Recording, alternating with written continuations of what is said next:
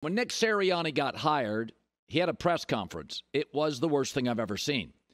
My sources, and I asked him about Sirianni, said, I'm not sure if he's ready. He's a good football guy. He's a little young. I'm not sure if he's ready. He's not Sean McVay. He can't build a culture. He's not scheme guy like Kyle Shanahan. It's pretty clear there is a direct correlation between former offensive coordinator and now head coach with the Colts, Shane Steichen, and Nick Sirianni winning.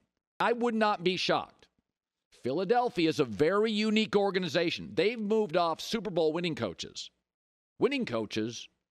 and Super Bowl winning quarterbacks. They moved off Wentz and Nick Foles and Chip Kelly and Doug Peterson, Andy Reid. So if Sirianni came out and just laid an egg